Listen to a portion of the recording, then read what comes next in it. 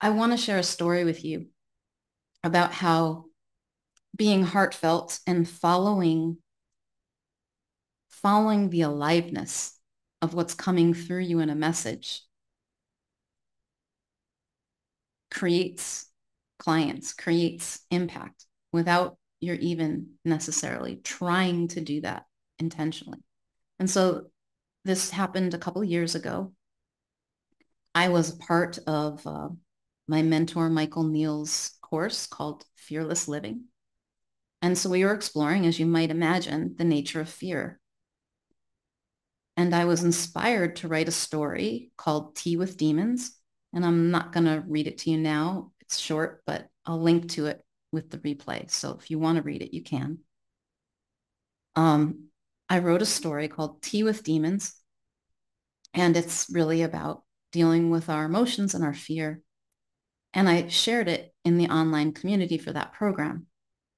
And without my knowing that this was going to happen, Michael read that story to live on Zoom to about 200 people and didn't even mention my last name, actually, but it did reference that, Stephanie posted this in the forum.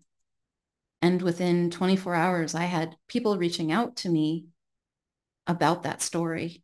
I believe he actually read it on another program that I wasn't a part of also. And I had 3 new client inquiries. And I ended up through those relationships that came to me through that story, which had nothing to do with business, which had nothing to do with what I actually do as a coach. It's a story about tea with demons, of all things, a spiritual teaching story, actually. I had 5 clients and or students, members of my community, come to me that way. Now, how the hell did that happen? It clearly was not something I planned. It wasn't something I could have made happen. I couldn't predict that. I didn't do it with that intention. So what was happening? I see a few elements here that I'll share with you because this isn't a formula. This isn't something you can repeat and copy, but it is something that you have access to, all of these things. And the first is following your aliveness. I wrote that story because I was moved to write that story because there was a message in me that wanted to be expressed. And I did it. Not because I thought it was going to get me anything, because it just occurred to me to do.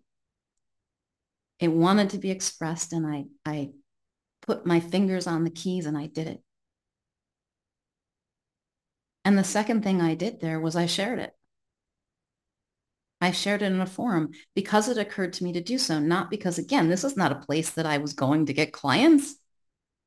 This was a forum about a personal growth or spiritual growth program. This was not a place for me to go and solicit clients. That's not what I was doing. I didn't do that. But I did share it. And the third thing that was at play, I think that if I had just shared that story and there wasn't a trail of breadcrumbs for people to follow to find out more about me, those people who read that story or heard that story and were moved by it probably never would have reached out to me. But I had a focused intention to make it easy for people to find me and to know what I did. And in fact, I create many pieces of content. This story was not one of them, but I create many pieces of content intentionally to deliver value to people and make it easy for them to find so that if they like it, they can come to me and learn more. And I've done this in my whole business career. I've been doing this for a long time and it feels very natural and very generous. And even in my hypey days, it was still one of my favorite things to do. So those are the 3 very simple things that you can do. Follow the aliveness of what wants to be expressed through you. Share it. Share it with people so they can discover that message, whether it's on a YouTube channel, whether it's on social media, whether it's in a regular old email to your friends. You put it on your website. or you share it in a conversation with someone you actually speak to in real life, share what's in your heart. And then finally, have an intention, not one that you're doing these things for, but the more you have an intention to create something like value for your clients, like new relationships, and yes, money also, that becomes a part of the overall picture. It's not done for the sake of that, but it's also present and it makes a difference.